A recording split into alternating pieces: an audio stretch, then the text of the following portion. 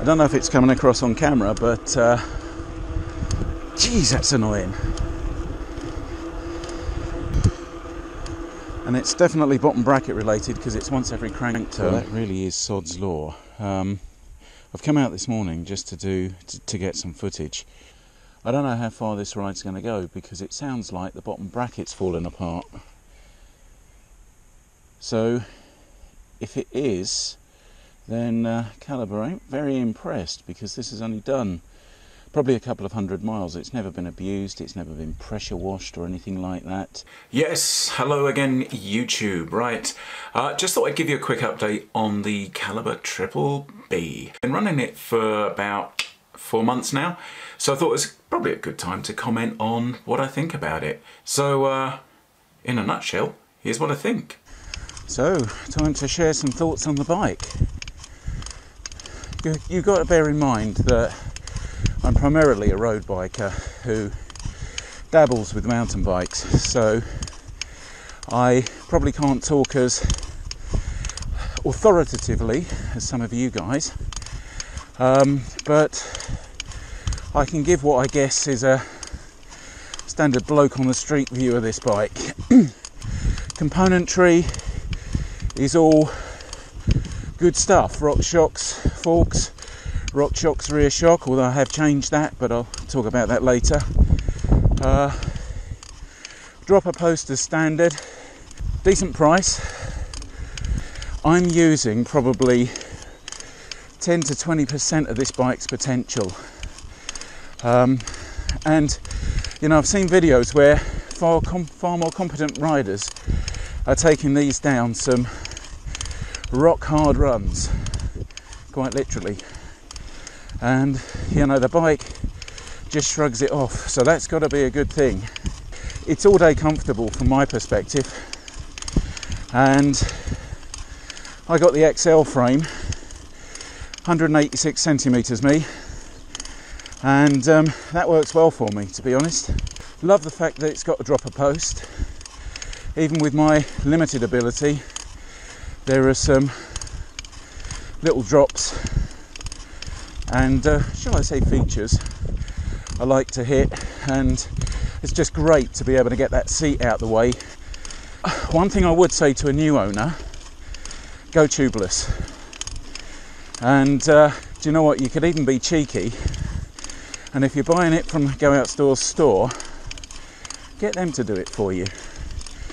Now the reason I say that is, okay, they might charge you 20 quid or something for fitting it, but check out my video on how hard it is to get that OE tyre off the rear rim. And it's not just me.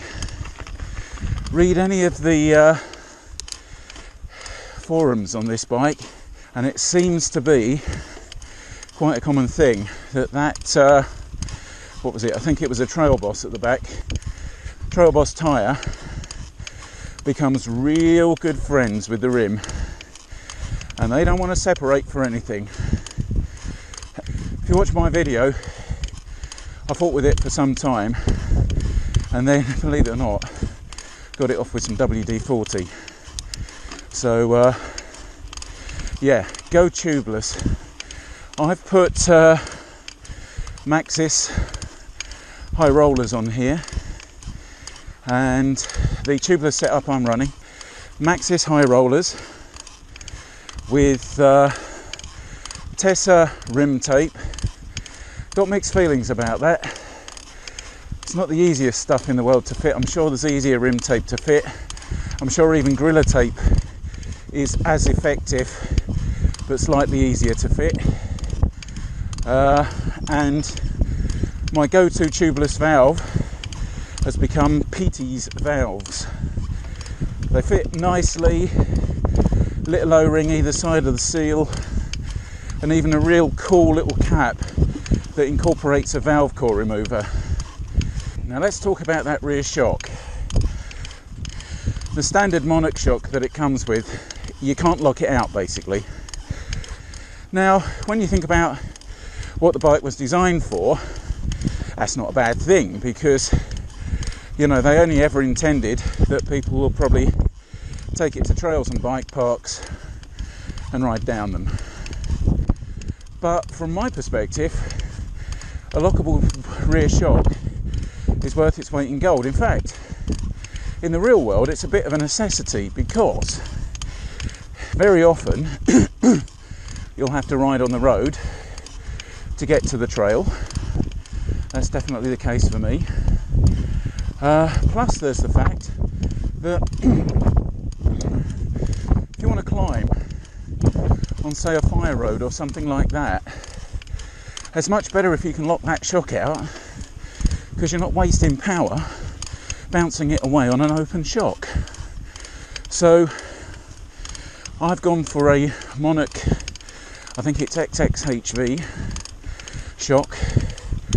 I'll put a little link just up in the top corner to the video of me changing it, and that's a beauty. When it's open, it feels very similar to the Monarch that came with the bike, but when it's closed, you really feel the difference. I know that the rear shock seems to be one of the popular upgrades on this bike, so that probably tells you something. Now, even though my bottom bracket, as you might be able to hear in the background, is currently in the process of destroying itself, I've got nothing but good things to say about this NX 1x11 drivetrain. It just works. Okay, so I've talked about the drivetrain, I've talked about the rear shock. Let's talk about the forks for a while. Love them. Really, I mean, you know, they say this thing about impact, and when I took it out of the box and saw those lovely black stanchions, that just looked like quality, and they haven't failed to live up to that expectation. They feel plush. There's more adjustment than I'll ever need, and you know, like I said, I'm not the smallest rider, so I'm running them quite high pressure. You know, they're probably near maxed out, and they're not complaining. Now, the one component I haven't talked about is brakes, and the reason I haven't talked about them is they're so good you tend to kind of forget about them. So a lot of these were sold with guide R brakes on them, and most of them came through, I think, with the guide RE brakes. Now, the RE brake is the one that's designed for e-bikes. So it's got enough stopping power to stop a heavy old bike. And on this, they are possibly some of the best bike brakes I've ever used. And that's probably a consequence of there being so much power that you're never really pushing them.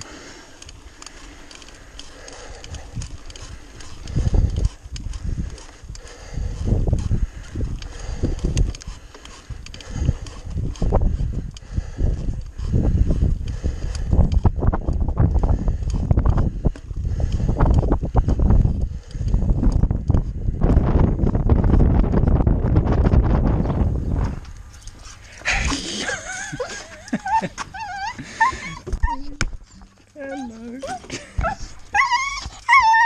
Hey. Hello, sweetheart.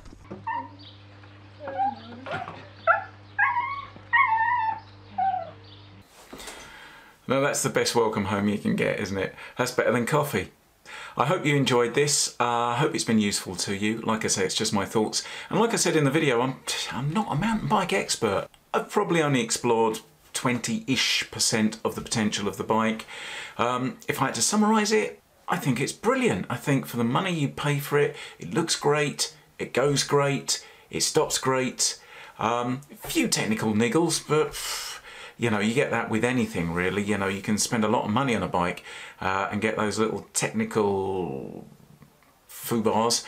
But anyway, Hope it's been useful. Hope you've enjoyed it. Thanks for watching. If you haven't subscribed, please consider subscribing. As you can see, there's new content coming out all the time. And see you in the next one.